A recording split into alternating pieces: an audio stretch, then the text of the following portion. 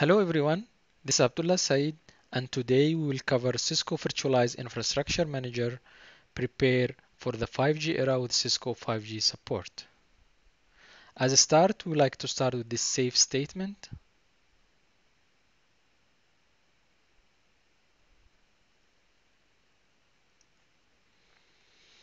Then Cisco Ultra Cloud 5G architecture. This is our message. An evolutionary jump, delivering advanced automation, higher resiliency, greater security, and deployment simplicity into service provider infrastructure. The cloud native, the key benefits for the 5G are the lightweight footprint, increased service velocity, state separation, service mesh, increased security, improved performance and hardware efficiency, and scalability and availability. All these benefits can be translated to easier upgrade, faster time to market, faster security response, and true scalability. Cisco, Cisco Ultra Cloud contains from four pillars: microservices, containers, DevOps, and continuous delivery. Microservices, as you know, decouple software services, individual deploy and lifecycle managed. Kubernetes will be the orchestrator used for automation and scheduling and scaling. On top of that one, we need the continuous delivery, automated continuous integration, validation, and availability for containers. DevOps is the automate and manage rapid deployment, isolate production change, and deploy once validated.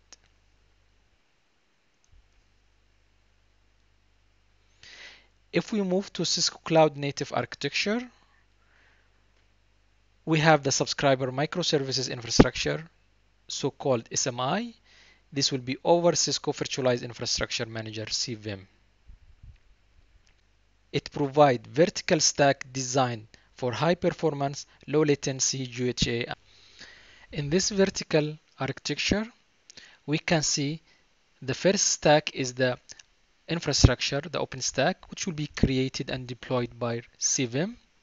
Then the next layer is the cloud infrastructure itself, which is the Docker, Kubernetes, STO, Helm as a chart manager. Then on top of that, we will have the common application infrastructure, Prometheus, Grafana, Jaeger for open tracing.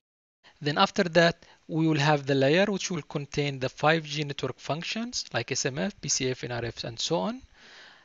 All of that orchestrated and managed and deployed by Cisco orchestration layer, which is the NSO, Network Service Orchestrator, and ESC, the Elastic Server Controller, which will make sure all these layers and the full cycle of the hardware and software, all of them orchestrated and managed properly.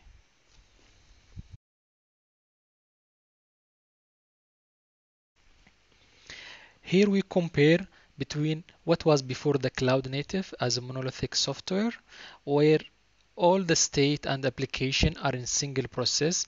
However, in the microservices and container platform, we can decouple the software layers from the services from the state itself. So we can have stateless applications, then we have service application, then we have the common layer, and after that we can have the front end layers which will provide the interfaces for logging, tracing, and northbound interface.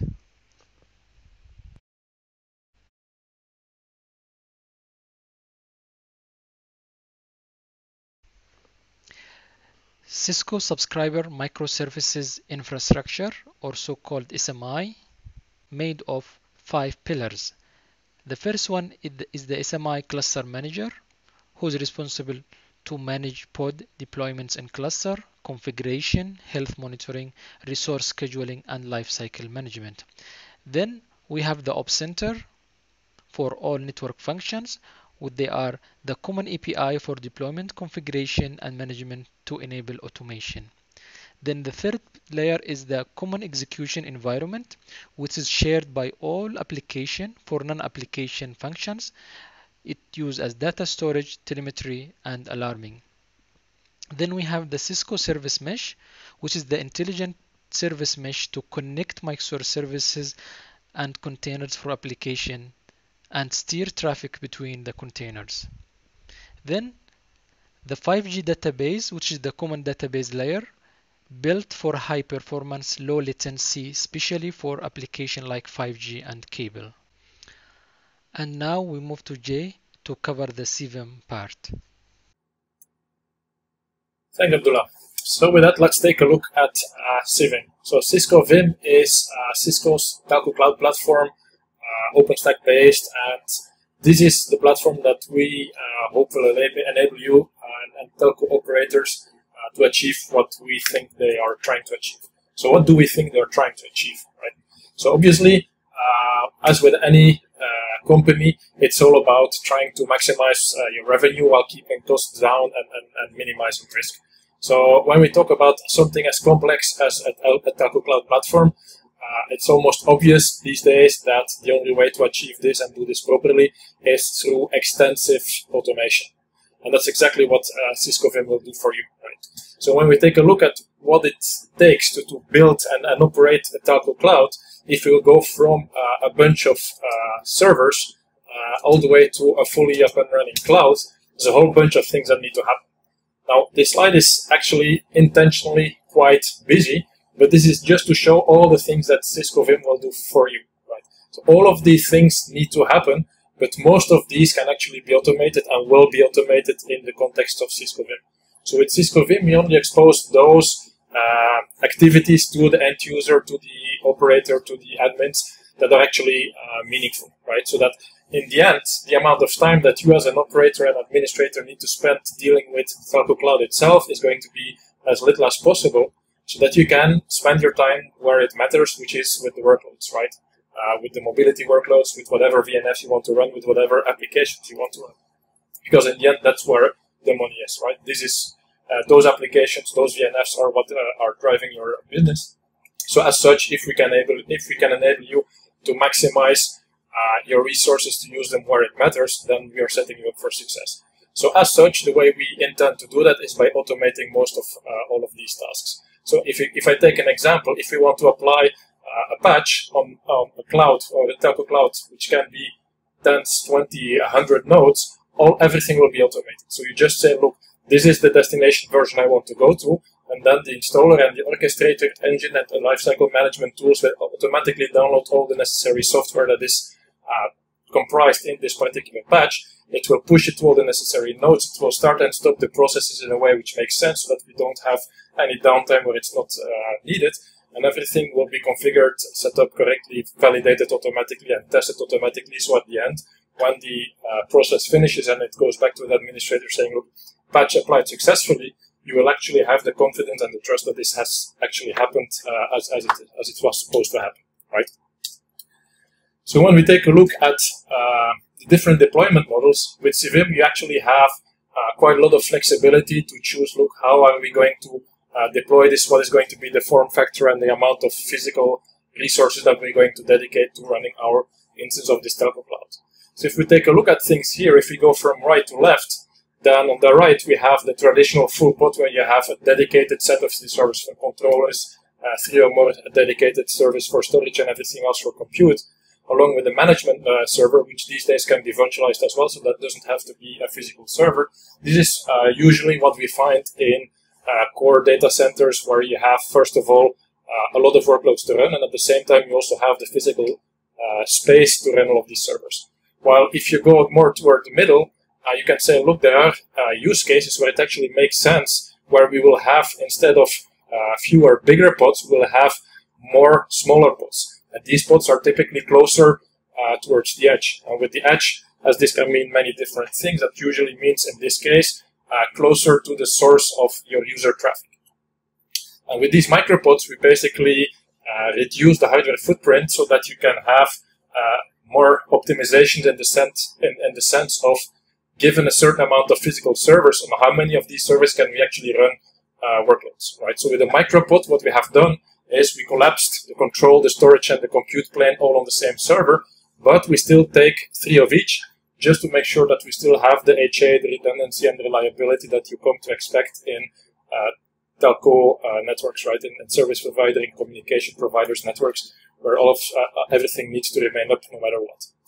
And then when we go to a somewhat more optimized version, probably even closer to the edge, and typically this is also where you will start to see virtual radio access network workloads. That's what we call the edge pod. And an edge pod is basically an optimization of the micropod in the sense that we've taken out a storage component. So with an edge pod, we no longer run local storage, and we depend on a centralized storage cluster for our edge compute nodes to actually gain access to their image repositories.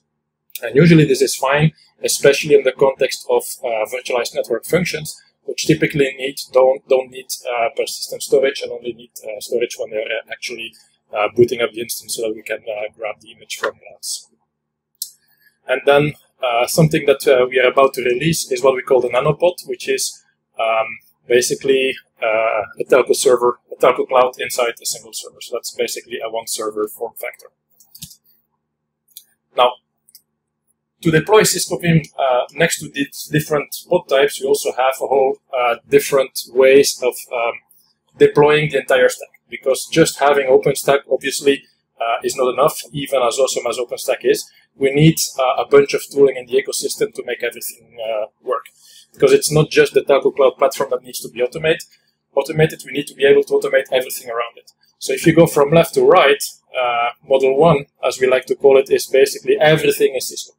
The hardware, the software, the different VNFs, the automation in the form of the VNF manager in the form of ESC, and the NFV orchestrator in the form of NSO. But this is not the only way that you can use Cisco Vim. So with Cisco Vim, you pretty much have very close to an a la carte way of deploying your entire stack, where you can basically plug and play the different components. So with Model 2, you say, look, we still use most of the components Cisco, but we will also run third-party VNFs. And actually, if I look at the Cisco Vim deployments that I'm aware of, and I'm aware of most of them, I will actually see that in many, if not all of the Cisco Vim deployments, there are at least some VNFs which are not Cisco, and in some of them, it's even most of them which are not Cisco VNFs at this point in time. Now, with Model 3, we're also going to be introducing compute servers from other vendors, so non-UCS servers. And then with Model 4, we're not just going to be taking third-party VNFs and third-party hardware, but we also introduce the capability to run more cloud-native, if you want to call them that, containerized network functions, which can be both Cisco and non-Cisco CNFs. So with that, I hope to have given you a very short introduction into what is CVIM. This is not the first time we have talked about CVIM at OpenStack events, so I'm sure you will find other recordings and videos and sessions from previous events in case you have more interest and more appetite to learn more about Cisco Vim. Thank you very much. Hello everyone, this is Abdullah Said, and today we will cover how to utilize Cisco Virtualized Infrastructure Manager, so-called CVIM, to deploy Cisco 5G standalone packet core. In this demo, we will show how to take a full advantage of Cisco automated ecosystem to fully deploy 5G standalone packet core. On top of the OpenStack layer, which was created by CVIM, and including creation of the virtual machines, Kubernetes cluster, 5G network functions, and all day 0, day 1 configuration. So our demo will start from using existing infrastructure, which is the OpenStack, which was created by Cisco CVIM. Also, we will use a single dashboard. This will be used just to trigger the configuration, utilizing NSO, which is the network service orchestrators. It will be used to orchestrate and send all the configuration. And also we'll use Cisco ESC, which is the Elastic Server Controller. This will be utilized to use and configure all the virtual machines. So the single dashboard will send the REST API to the Cisco NSO. Then the Cisco NSO will send the netconf to the Cisco ESC. Cisco ESC will send REST API to the OpenStack to start creation all the virtual machines. SMI cluster manager,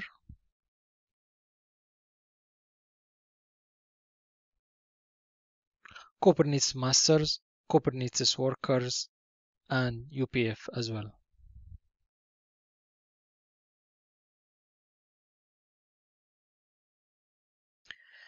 Then the next step, it will be to create the 5G network functions.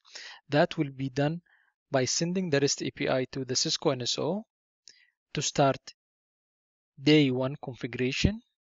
So the Cisco NSO will communicate to the SMI and to the UPF as well.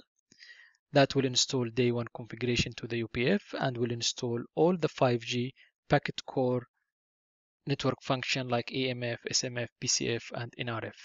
And let's go to our actual demo.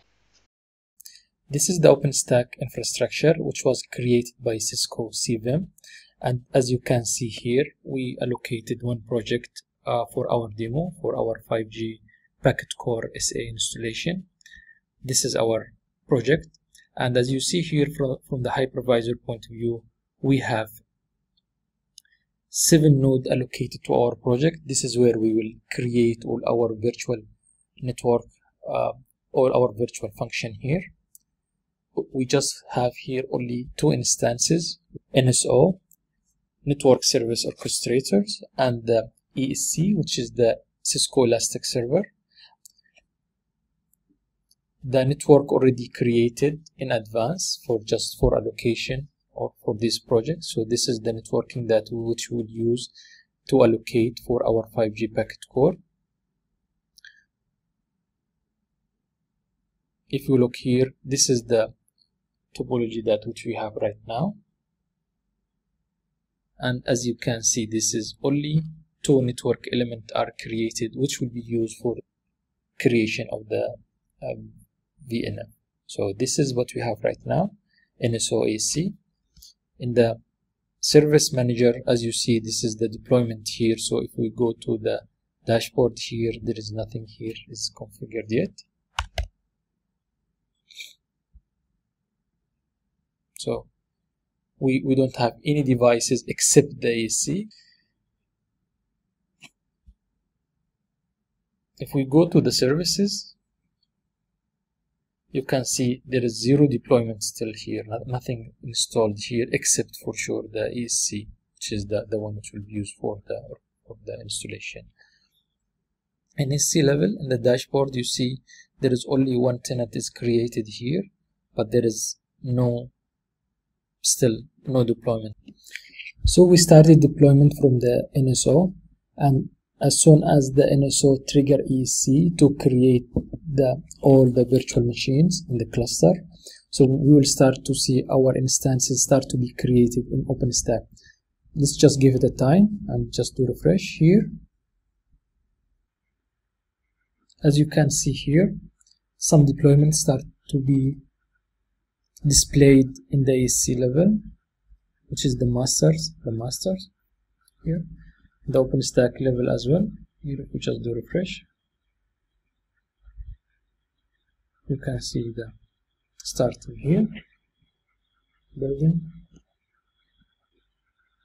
more instances coming now. In the AC portal as well, you see here, they are start deploying, more of them coming.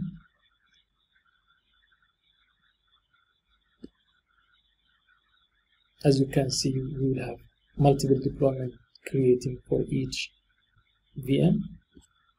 So let's see here how many instances we have. So we have our worker, we have our etcds, we have the masters, and we have the SMI deployer, which is the cluster manager, and we see all the worker again, all of them, they are active, all of them are created here. If we go to the AC, you can see the AC, all of them start to be active here.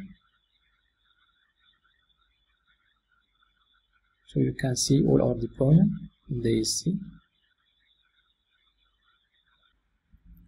Here you can see if we go to the network topology, you can see here now all instances created attached to the network, and you can see all of them here.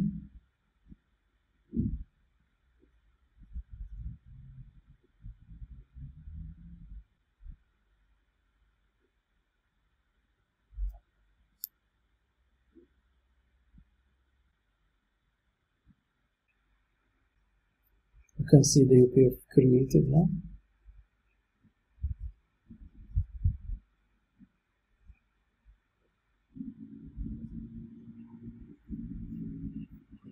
Should be active now.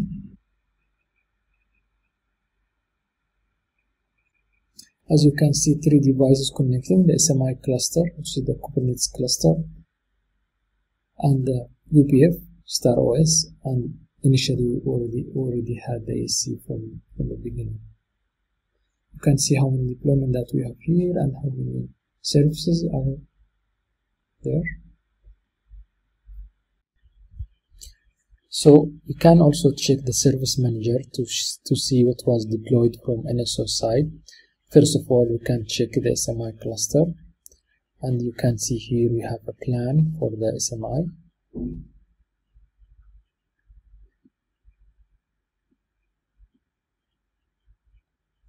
So this is the plan here, and you can see this is all the SMI cluster, which was orchestrated and created by NSO.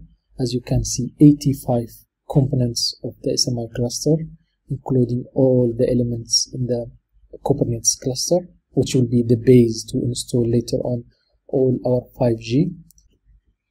As you can see here, this is the first component, which is the CEE, the Common Executive Environment, which is used for KPIs, O&M, and monitoring all the 5G NFs. Here you can see as well the NRF already created, and this is we can check what was created from NSO, and you can see multiple components were created for NRF. As you can see here, PCF, SMF. So let's check the PCF side. Again, in PCF side, 7 components was created or monitored by NSO. Same here for SMF.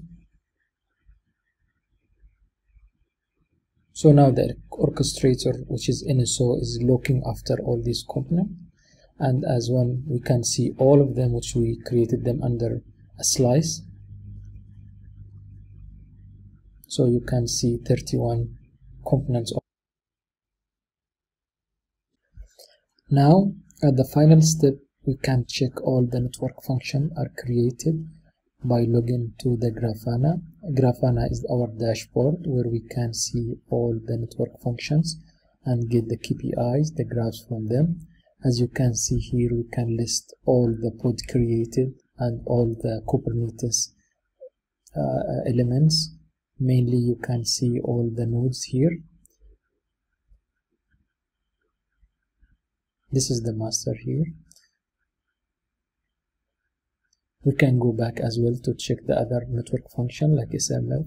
So here you can see some graphs and KPIs collected from the SMF itself related to the hardware resources, KPIs request.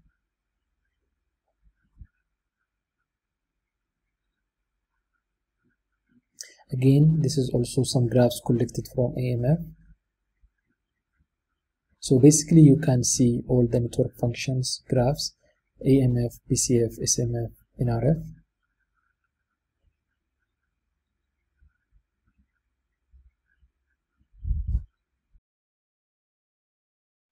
And that was all from my side. Thank you.